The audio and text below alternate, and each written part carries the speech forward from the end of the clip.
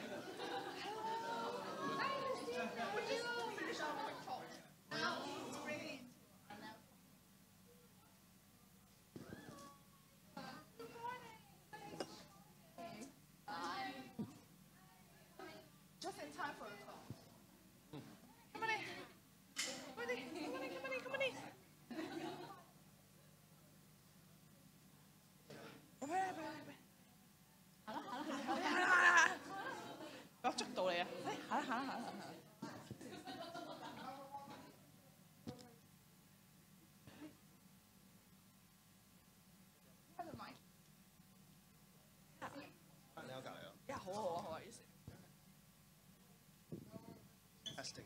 Testing, testing. Hello. Is that working? That's working.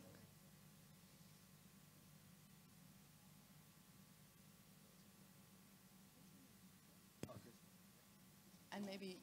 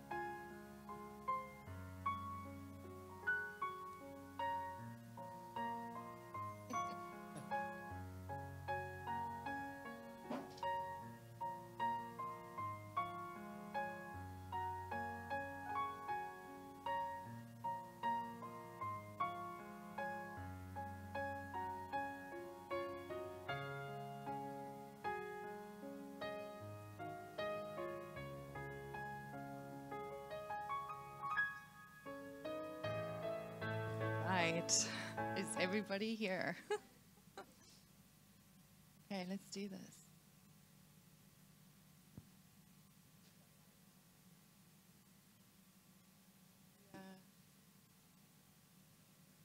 Better? Okay. Great. Hello, everybody. How's it going? All the way from London town. It's really... I just have to start by saying thank you so much to Eric and Christine for organizing all of this, having me. I'm hugely honored, and I just want to say the way you guys are championing young artists globally is really incredible. So I'm really honored to be part of it. So I'm just going to kind of dive into it. My name is Arnel Voker. I am a designer and an illustrator based in London. I'm originally from South Africa, actually, and I've been living in London for the past 4 years. But before I get into all of that, let's go back to the beginning. Also, please bear with me because I'm quite nervous. I have like moral support. So if I go right back to the beginning, as a little girl, yeah, I like playing in buckets for some odd reason. I really love drawing people, and I love drawing faces. And I had like a massive love for the Ninja Turtles. I remember being a little girl and kind of drawing things and going to my neighbors and trying to sell my drawings to get some money to buy chocolate.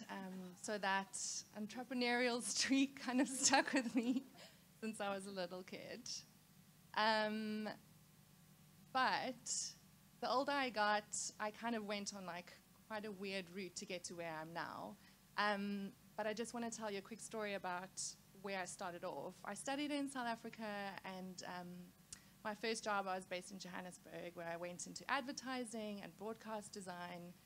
And I remember there were all these like really great briefs that were coming into the studio that had to do with like character illustration and character design. And my boss at the time kind of told me he doesn't see me as an illustrator whatsoever. And it was I think at the time I was obviously very upset, and I took it quite badly. But looking back, I kind of realized where it was coming from, because I didn't have enough of a body of work to prove what I was capable of at the time. But the reason I'm telling you the story is because it was like such a pivotal kind of shifting point in my career, because I ended up moving to Cape Town, great city, and and I started working at a small illustration studio, and at that time, I really just kind of poured myself into the work I was doing. So I started collaborating with other illustrators within the studio, and we started doing storybooks. This one specifically was for a friend of mine. It was like a story based on how they'd first met. And it was at that time where I started kind of delving into drawing things that I really loved doing. So this one is from a childhood memory where I really loved swimming. So you'll see a lot of that throughout my work. I also really loved kind of doing landscapes and telling stories through pictures. I really love drawing animals, so I kind of started doing a lot more of that. I love foxes and just the shapes they make, so you'll see a lot of them as well. I also love kind of telling stories in pictures, so this was like a series of landscapes I created, and it was more about the feeling it conveyed as opposed to the subject, if that makes sense. So in the first one, there's a man rowing his boat under the moonlight. The second one, there's a cowboy smoking a pipe, watching the sun go down. And then the third one is kind of that juxtaposition between this icy landscape and being inside and really cozy in front of a fire. And I think this was my creative journey. And I think back to this boss that told me I would never be an illustrator, which I think is quite funny now. But I'm almost grateful to him because he made me really like question my career at the time. And this was like a kind of reminder for not only me, but for all of you, is like, don't let anyone else determine your worth or tell you what you can and can't do. But enough of that, embracing freelance life. So in 2013, I decided to go freelance in Cape Town. And I was really kind of lucky to land this incredible job with a great creative director at the time, with Ogilvy. And she gave me like complete creative freedom in terms of exploring my creativity and coming up with characters and coming up with these like fantastical worlds. Sadly, this job never kind of saw the light of day, but it was still a really great experience. And I kind of continued doing more and more illustration and did a storybook with an agency based in Dubai, which was kind of like the first window into doing like more global projects. I also started doing like a lot more work for clients based in London, which was really great. But also that one in the top in the middle, I started doing some work for a nonprofit in South Africa just because I wanted to maintain that connection to my roots. And then 2016 rolled around, and this is when I made the giant leap to move from South Africa to London. Originally, I hadn't planned on being there for particularly long. I was only planning on being in London for about a year, and like 4 years down the line, I'm still living there. But I think a lot of people kind of, when you start freelancing, people assume that it's this like crazy, awesome ride and everything's just smooth sailing. But when I first moved to London, I didn't know anybody, I didn't have any friends. So I decided to go back to full-time just because I needed some kind of routine. And I didn't know the city very well, I didn't have any friends. I knew 1 or 2 people, and they were kind enough to let me like live on their couch for like a few months whilst I found my feet. But the reason I have this is I joined a nonprofit, which is a sector I'm not familiar with at all. I was coming from an advertising kind of background, and I stepped into this role where we were doing a lot of work around empowering women and girls' education. And I'm really grateful to them because they kind of made my transition to London that much easier. And I think that's one of the things. Like, if you can find your group of people, like, all the better to you, especially if you move into a new city like London. So that's all of us up there. Love those guys, they're amazing. Being a boss lady. So a year into being full-time, I realized that it's not what I wanted to do anymore, and I was like, okay, back to freelance life. So I decided to kind of start freelancing, but also to launch my own business idea, which was kind of born out of these drawings I would do between waiting for feedback on projects. So whenever I was working on something and a creative director needed to like go and speak to a client and come back, I'd be like, oh, okay, I'm going to do this doodle, and they kind of just became more and more and more and more like elaborate. I started adding leaves and patterns, and out of this came this idea of customized stationery. So this was the first range, which was based on portraits. And I was like, okay, finally doing this whole business thing. Let's see how this goes. Also, full disclosure, these photos were all taken with my iPhone. And then it kind of just started growing out. So I started like applying things to tote bags and doing more and more patterns and experimenting with screen printing. And last year, last year was the first time that I actually decided to do a Christmas range, and then I started kind of exploring my creative style a little bit more and simplifying things and really kind of working on like what my unique creative stamp is on things. I think a lot of my work features women because I work for a nonprofit that's empowering women, and but also for me it's about diversity and body positivity, big thing. And I was quite excited to have made those pins based on these ladies, which was like a big win for me. But I wanted to talk a little bit more about creative process, because I think this is also like a very personal thing. And I've spoken to so many people over the past few months that have asked questions around like how you do things, how you get things into production. And I think for me, carrying a sketchbook around is like really important. I recently got an iPad and a pencil, which is super handy, especially at airports for that. But yeah, it starts off as like a very, very rough sketch. This one's probably like this big. And then kind of like refining it either digitally and then deciding what print medium to use. And I don't think there's like a right way or a wrong way. I think it has to do a lot with like what you feel most comfortable with. All the the incredible illustrators that have submitted to this exhibition are all so diverse and so different, which I think is actually such a beautiful thing.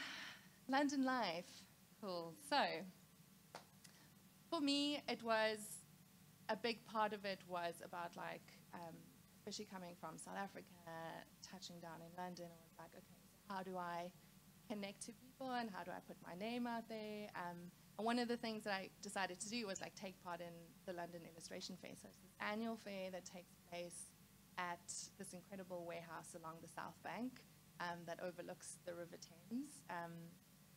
Various artists from all over the world come and sell their wares. And I think the most incredible thing about taking part in these fairs is like interacting with your customers directly, like what people like and what they don't like. And also just the sense of community and connection you get with the other exhibitors, which is really awesome. People are actually so supportive and so lovely. Also took part in New Designers, which was a really cool exhibition as well. It kind of features businesses into their first year. Also, it was my debut into learning how to use a jigsaw, which was exciting, especially in a tiny flat. Luckily, I had a great Hoover. And then Top Drawer. So this is more of a trade fair where if you want to get into larger stores, like buyers will come past and kind of show interest and they'll purchase things. So that was like a huge learning curve. No idea how to price things out. I didn't know what I was doing. I was like, what the hell? But it was really good. And luckily, I had like some lovely friends that were able to help me set up because I've never been able to do that on my own. And then I wanted to talk about one thing that's like really important as a freelancer, I think for me especially, was this feeling of isolation and loneliness that tends to happen, especially if you're working from home. You know, you need to like repack like all the kitchen cupboards and like never get anything done. That's not handy at all. So this past year, I signed up to this co-working space called The Wing that's just launched in London. It's like a, basically like a girls' club. So a lot of young women join the space, and it's an opportunity to network and share ideas. And not only is it incredibly beautiful, but it's just a really good space to kind of have where you distinguish between like personal space and space where you're getting stuff done and actually sitting down and focusing. Yeah, and then things in the making. So 2020, I'm hoping to do some cool new things. Hopefully, like more homeware and wallpaper and interiors, which is quite exciting. And then obviously growing out like more patterns and hoping to be in more stores globally. Cool. And then I wanted to kind of reflect on, like I'm sitting here in MACAU right now, so this is a big deal. But like you said, like a few months ago, we were in London, and these were just like a few little snapshots of the opening night. There's Eric, and there you can see Christine in a beautiful coral dress. But yeah, it was a really great experience, and it's just amazing to bring like various artists from all over the world together. And then I wanted to just offer some advice before I stop talking. Like I'm doing a lot of that. So number one, be ready to ask for help. I think when I first started out, I always felt kind of guilty for asking for help because you don't want to burden anybody or put anyone out. But I was actually really surprised like how supportive people can be, which was amazing. So kind of be vulnerable, put yourself out there. Number two, make friends and network. It really is all about community. I think the more you can connect with other people, the stronger you'll be, not only like on a personal level, but on a professional level as well. And then lastly, practice and find your own unique creative voice. I think it's so easy to get stuck in that spiral of comparing yourself to other people and questioning your worth and if you're good enough. But there is only one of you, and like your voice matters, and explore that. So yeah, thank you so much, everybody.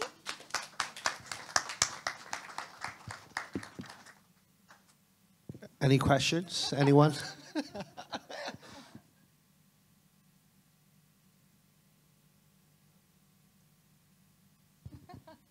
Any questions? Okay, then. No, I thank you, Arnell, for a really personal, nice little talk about yourself and the industry. And I've always, well, I have a day job, you know. I work for SJM, me and Eric, and we work for retail. And besides our day job and people that who know me, I have an artistic background. I'm a musician, and as all the artists, we wanted to work alone, but at the same time we wanted to connect. We always wanted to find a platform to show our music, our art, to really share. Because for me, I believe that you know, if the world collapsed tomorrow, the one thing that really you will remember is the people around you and the things that you've seen. And I'm out of breath just because I had a couple of drinks. I cannot drink Asian thing, but it just always makes me so happy to see people here and learning about new things and hearing your story. It's very inspiring. You know, I think that's a part of me. I always want to be a full-time artist, but it's so hard to make that true, especially in a community like in MACAU. But I see things have been changing for the past couple of years, and the government and a lot of association is pushing that way. And I believe there are always ways when there's will. So thank you again for coming today. And thank you, Eric, for putting everything together. And I hope this can continue for the many, many more years to come. Thank you.